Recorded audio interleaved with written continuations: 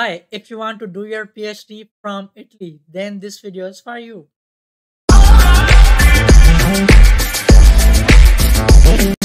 Assalamualaikum and hello children. Welcome back to my YouTube channel Accelerate to Achieve. I hope you all are doing well and safe. I am Sultan Sheikh, PhD scholar at Hamad bin Khalifa University, Qatar.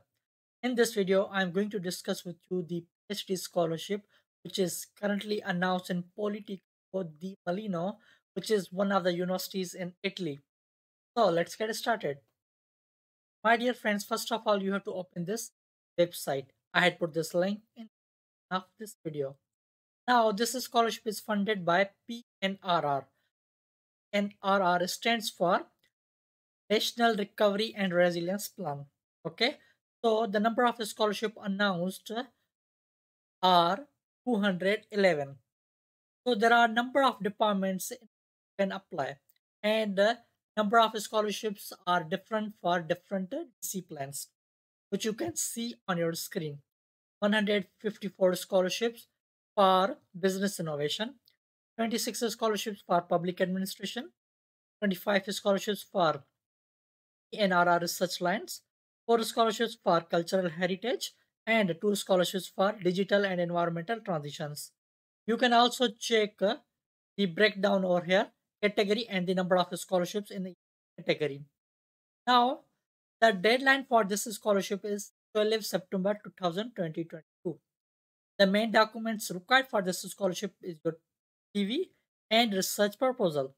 The CV, which you have to prepare by using the template given on this website, and the proposal you have to prepare by using the proposal template, which you can see on your screen. Okay.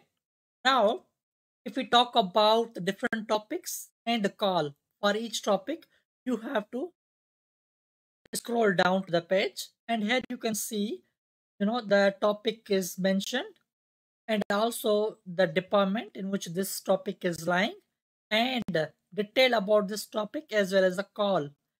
So two different languages are given over here, in Italian and the English. So depend upon you, you can open any document. Now let me open this.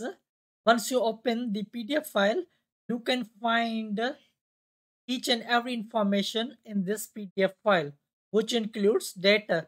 What will be the stipend for 36 months, that is 3 years, which is written over here. So for every scholarship, for every topic, it is a different.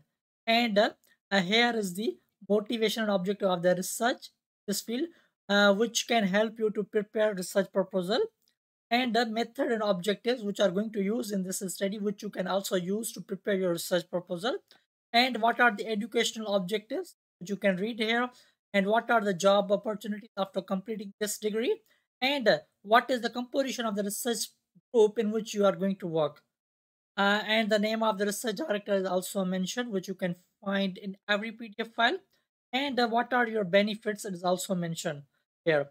So in this topic, you will not get any housing or housing out of town residence, and you will not get anything. Your monthly stipend will increase for period of 6 months, which you can see over here, and also in which company you will work and how many months you will work at that company is also mentioned over here, and some additional information is also mentioned over here, that what will be your educational activities, what you will be teaching assistantship activities, will you get computer or desk or not. So it is mentioned over here. So all information in this topic file is mentioned regarding the educational objectives and the benefits you will get if you are going to select this topic or field. Now let me tell you about the documents which you have to submit while applying for this scholarship or this field only, because every scholarship, every topic has a different requirements which you have to read by yourself. Now I'm going to open the call document. So in this call document, you will get all the information regarding documents which you have to submit, and each and everything regarding the requirements for admission. Okay? So this document you have to read by yourself, and at the end they also mention the required CGPA they accept. Okay, so for every country it is a different, which you can see in the table. I'm not going to discuss about this whole document because otherwise video will be too lengthy. So you have to read this document by yourself, and all the information is mentioned in what documents are required, and how you will write the research proposal, how you prepare the CV, how you will write the motivation letter, etc. So all information is mentioned over here. Let me go back again and I can show you. There are number of scholarship. As I mentioned, there are 211 scholarship in which you can apply. So you have to read it properly before applying. And if you have any other question, kindly let me know in the comment box below. Thank you so much. In the next video, take care. Allah Hafiz.